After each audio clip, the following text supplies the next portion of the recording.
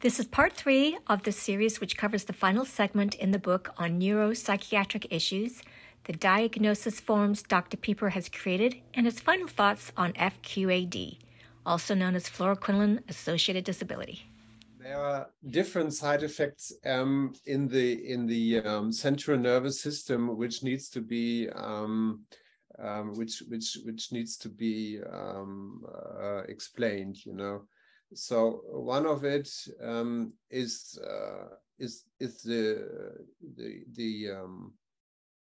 the neurotoxic effect of fluoroquinolone drugs, which is not only on the central nervous system, but also on the peripheral nervous system. In the brain, this can cause, for example, tinnitus, which is a loud noise in your ringing ears. in the ears. And then there are some symptoms like vertigo or nausea, which are connected to this neurotoxic effect, but they are also due to the GABA system. And this, that's why I call it neuropsychiatric side effect, because there is an effect of the nerves, of the central nervous system, but also there is an impairment in the functioning of the GABA system. And GABA, it's gamma aminobutyric acid, is a neurotransmitter in the brain, which is very, very important for the brain because it's the only neurotransmitter in the brain which calms you down.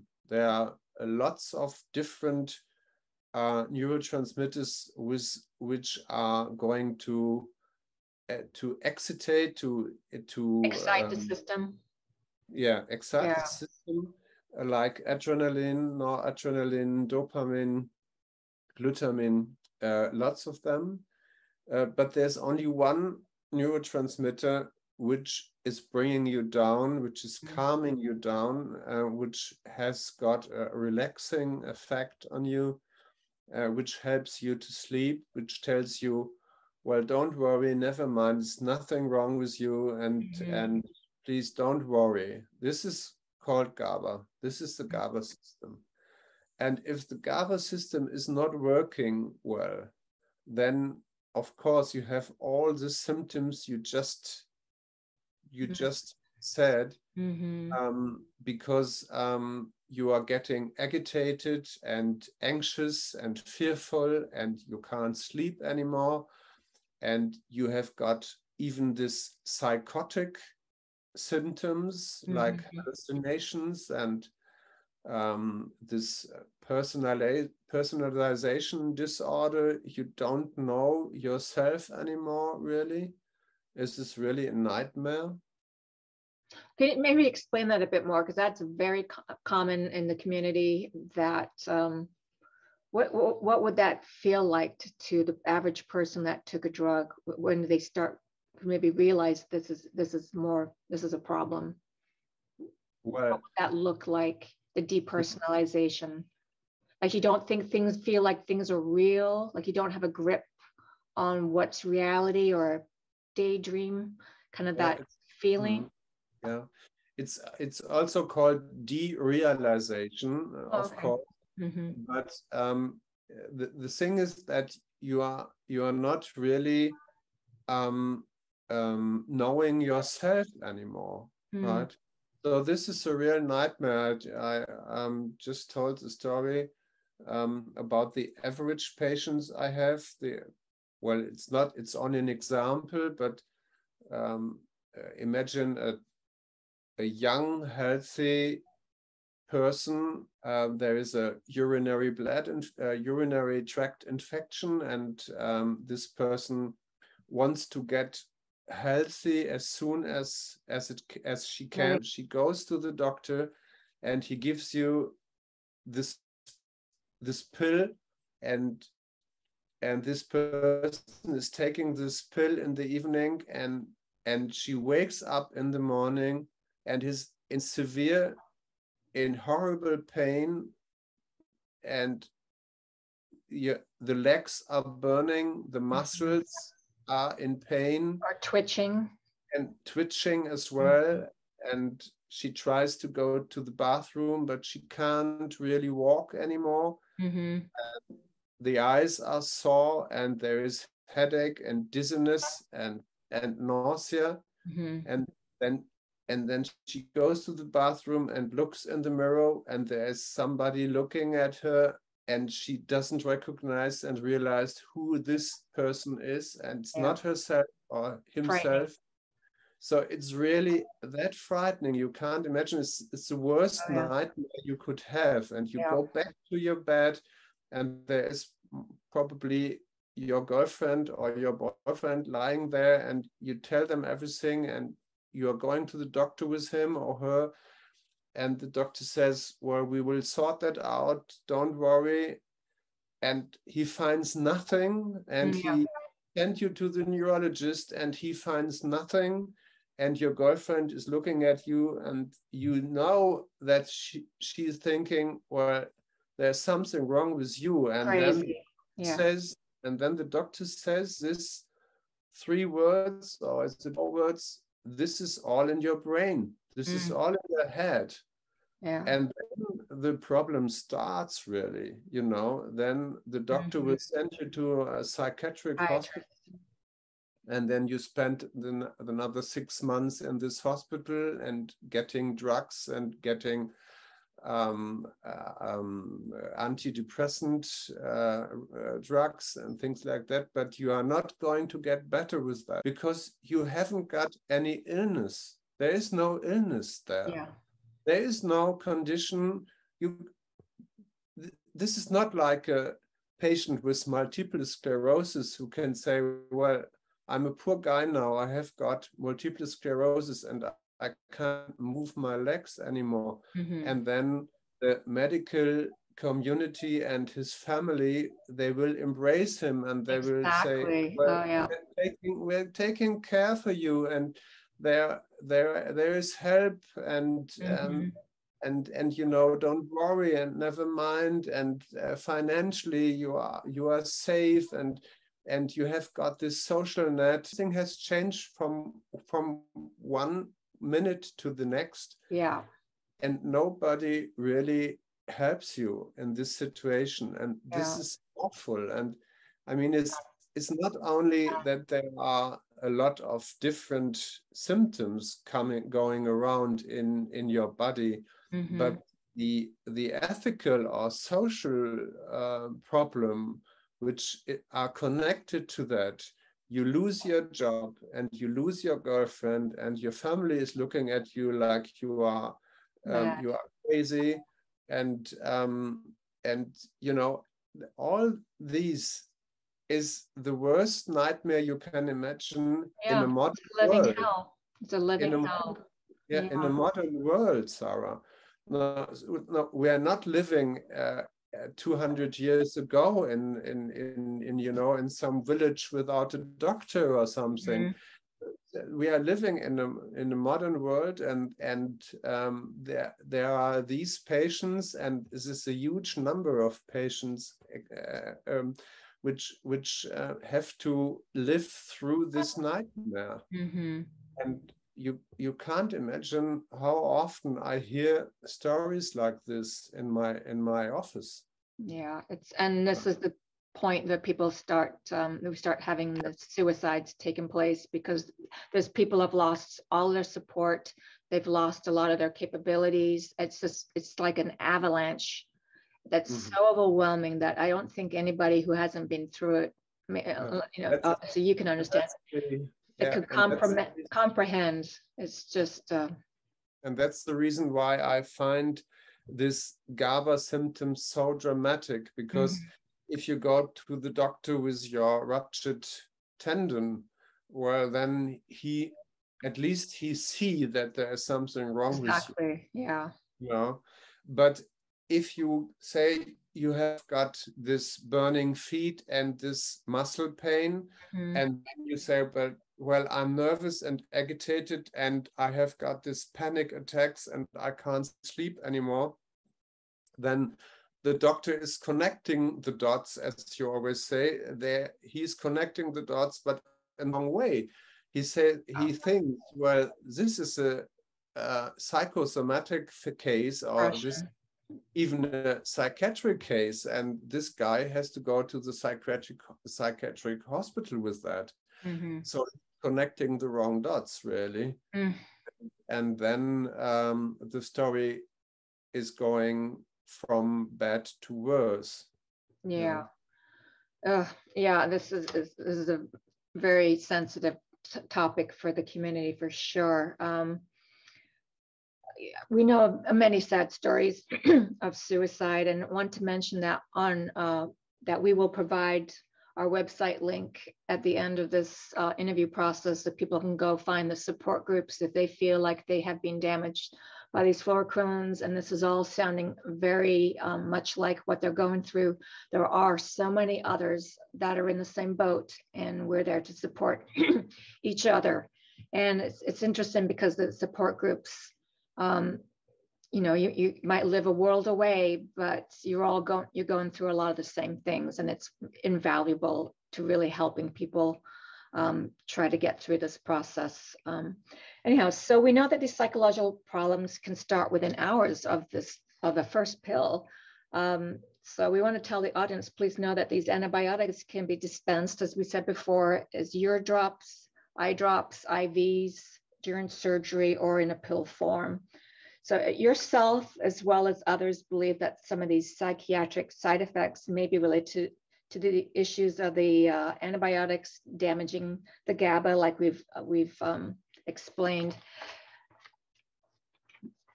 Do you think, I guess the main thing here, especially in the United States, is that you're going to get put on an antidepressant, but there's a lot of things, natural things you can do, as we discussed for GABA, which was in the previous episode.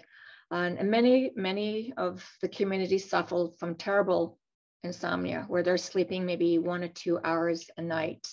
And your body needs sleep to repair itself. This is a huge problem, that the right tests are not done, really. So, for example, in my patients, in the neuropsychiatric patients, I do a lot of GABA testing, but you can't test GABA in the blood. So you have to test it either in the urine or in the saliva.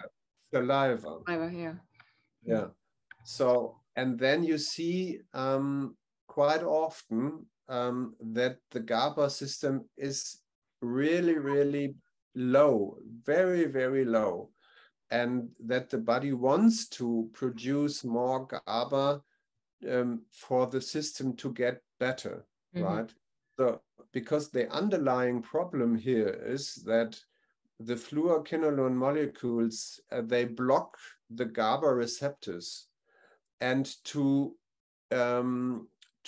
overcome this action, you need to have a lot more of GABA in the system to get rid of the fluoroquinolone molecules at these GABA receptors. So we have to bring the brain to produce more GABA, and it is not possible to give GABA in the system, because the blood-brain barrier will prevent the GABA go in the brain in a large amount. So you have to give the precursor of GABA. And if you give the precursor of GABA, like some amino acids and vitamins and minerals, then the brain can produce the GABA itself. And after 2 months or 3 months, when I do the second test of GABA, then you can see that the amount of GABA in the brain is elevated 100 times. You can't imagine what the brain is doing with that GABA. And that is then, after a couple of months, this neuropsychiatric symptoms are gone, usually. in some patients that they stay, but 70–80% of the patients are getting rid of these symptoms after 3 to 6 months. Yeah. If you help with GABA, if you help with melatonin, which is Melatonin, yeah, sleeping hormone in your brain, and you can give melatonin in quite high dosages. Actually, you can give it with 3 milligrams, 6 and 9, and even 12 milligrams of melatonin. And you can give it as a slow release melatonin as well, so it will stay all the night. Because many of the patients, they have got a sleeping disorder, and they can fall asleep, but they will wake up at 3 or 4 o'clock. Yeah. Then they are not able to get to sleep anymore. So and for these patients, the slow release melatonin is a better solution. And magnesium works really well too for sleep. Sorry? Magnesium works very well for sleep. Magnesium also, yeah. Yeah. There are a lot of different possibilities to get the brain more protected as well. Yeah. You know, the brain needs a lot of protection, and melatonin as well is a very good antioxidative drug. So there are different kinds of actions which are really positive in melatonin, but also choline. Choline is a choline. Yeah. Choline is a very important amino acid, which is very important for the mitochondrial membrane, but also for the brain. And there's a prodrug is called citicoline, and citicoline is something which in the US were often used in stroke patients as well. I haven't heard of that. Okay.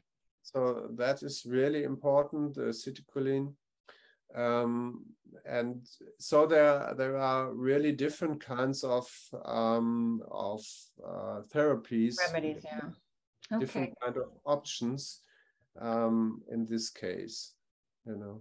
What do you think from all the patients you've seen? What just so the audience knows, what are people really getting diagnosed? If they go to their regular doctor, what kind of diagnoses are you seeing? Probably chronic fatigue is just one, but name some others that people would know, be familiar with, that maybe are an incorrect, what do you call it? An incorrect diagnosis that people are getting. What do you see? Well, most of them are having the psychosomatic diagnosis, or even a psychosis or depression. But there is a lot of fibromyalgia, yeah. myalgia. Multiple sclerosis here. That's There's another one. PTSD, like post-traumatic stress disorder. Yeah. Of course, chronic fatigue, which is not really wrong, the diagnosis, but it's not really the diagnosis I want to hear. There's a diagnosis which is quite rare, but some neurologists give them. This is a myalgia campus fasciculation syndrome, which is very interesting because it's not that far away from the truth. Syndrome, there's an English expression to that. It's called cramp fasciculation syndrome in English and in the US. And this syndrome is actually very common with moxifloxacin, with Avelox. Yeah. The Avelox patients, they have got this twitching muscles and this fibrillation with this fasciculation of the muscle, which is, you can really see the muscle moving under the skin. I have got lots of videos about that from the patients. They sent me the video, and you can see the muscle moving like a worm, like a living animal under the skin, you know. Yeah. And they are in pain, of course. They have cramps, of course, and this is a so-called myalgia crampus fasciculation syndrome. And this is a kind of syndrome which I use quite often because I need some ICD diagnosis for this Diagnostic codes, diagnostic codes, and this is not so far away from the truth, and as well, CFS is not so far away from the truth. Chronic fatigue syndrome, chronic fatigue syndrome. So I try to have this diagnosis involved in my medical reports. So you mentioned that the current FQAD diagnosis criteria is not specific nor sensitive enough, and this could lead to, as we just said, getting diagnosed with something else which you really don't have, and missing crucial factors to get that person well. So in the section of your book, you've created and included several pages of a few different types of diagnostic criteria forms that would be extremely helpful for both patient and doctors, and mention that these are to determine if the patient actually is suffering from FQAD, just not a few regular side effects like nausea and headaches. You have a long diagnostic form version, which is very detailed, and as far as fluoroquinolone's side effects can go, and which cause many adverse reactions that cascade into each other. Can you touch on a few highlights and differences between your long and short form? I had a look at every single side effect which I could get my hand on, which is caused from fluoroquinolones. Most of them are in the leaflet. The A symptoms I used was the leaflet symptoms, and then I used the B symptoms. These are the scientific studies. And then there are some, not very much, but some C symptoms, which are symptoms that I have the experience that they are very, very often in the FQAD community. All the symptoms I put together in a questionnaire, which has actually 16 pages. And every patient of mine, every FQAD patient of mine has to fill out this big questionnaire. Another questionnaire done with only 2 pages, which gives you a very, very good overview of the most important symptoms. So, you know, there's such things as relapses. What kind of cycles do you see happening with your patients? Well, the relapses is probably one of the most frustrating events if you treat Fluoroquinolone Associated Disability, because you need usually at least a couple of months to get your patient better. So I have got this Bell scale, and that is a disability scale, on your book. Scale in my book. And Bell was a very, very good American doctor who did a lot of research about chronic fatigue disorder in decades ago. And I used this scale for chronic fatigue syndrome like at least 15 or 20 years, because it's very, very helpful. And even the university, the Charité, the University of Berlin, is using that. And I found it very practical for fluoroquinolone toxicity as well. So I use the Bell scale for the fluoroquinolone patients as well. 0 or 10 or 20 means this patient is really disabled, bedridden. And then after a while, you get this patient from 20 to 30 or from 30 to 40.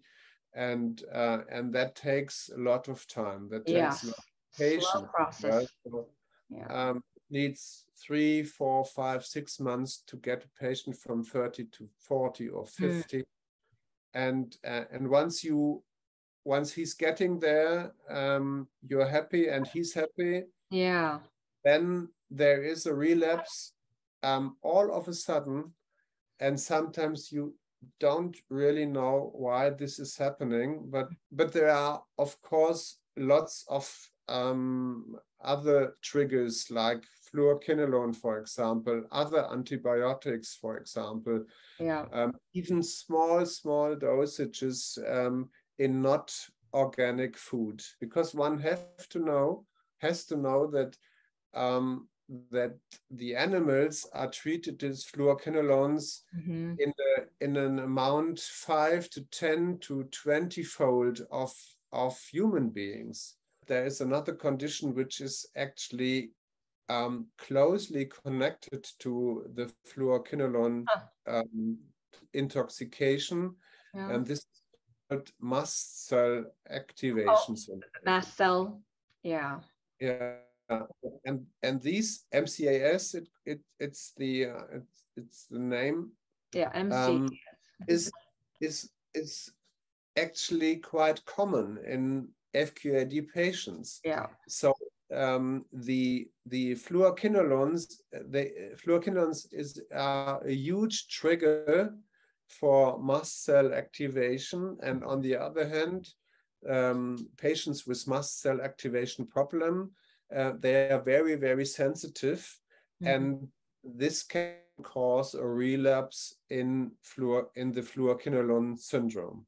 If I look back, then there are lots of patients with this problem, and the actual patients I have got at the moment, at least quarter of them, 25% of them, maybe they have got a problem with mast cell activation, really, which is usually a rare condition. I know you've been involved in a few studies, and we're aware of scientists here and there working on fluoroquinolone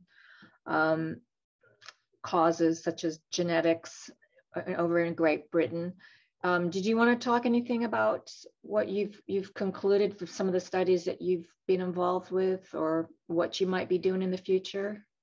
Well, I've just mentioned that I do a little study with a colleague of mine, this medical student, for small fiber neuropathy, which I think is very important because it's really something which you don't find in the literature. Yeah. There are no studies about that. There are only single case reports about ciprofloxacin inducing small fiber. There is a case report about that, but there are no bigger studies with more patients, and we try to get at least 50, 60 or 70 patients in our study to have a good number. There's a colleague of mine in the Charité in the University of Berlin who is doing a lot of research about aortic aneurysm. Super. Fluoroquinolone and aortic aneurysm, and we are doing some work together. The basis of our foundation is doing laboratory research as well. So we do have some stuff posted on our site about the work that we're doing. And I think the key is, we're so happy to meet you and to shine some hope for the people out there, that people are starting to talk amongst themselves. We're meeting on Facebook, we're meeting on Instagram, and unusual places that we never would have in the past. And they're like, oh my gosh, you type in a certain word, and there's the scientist that's working on something. And I really hope it just continues to keep growing like that. And then we keep introducing each other to people that we know, that between all of us, we can piece this together and start finding some answers, and also doing some preventative measures so people do not have to go through this, which would be wonderful. I mean, really incredible. Yeah. This about wraps up our final interview. And first, I want to thank you so much from the bottom of our hearts here at the Foundation for all your time and especially all your dedication to all your patients. You're doing tremendous work. And the amount of compassion and care that you show is just off the charts. So we're really grateful. Thank you very much, Thank Sarah. you so much. This concludes the book interview series with Dr. Stefan Pieper. If you found this information beneficial, give us a thumbs up and please click the donation link in the description box below. Your tax-deductible donation will go towards outreach efforts and funding further research. All staff works pro bono. If you're an organization that would like to collaborate on a study with us, please go to our website contact page. To find a support group, visit our help page, also linked below. Thank you for watching, and we hope you check out Dr. Pieper's book.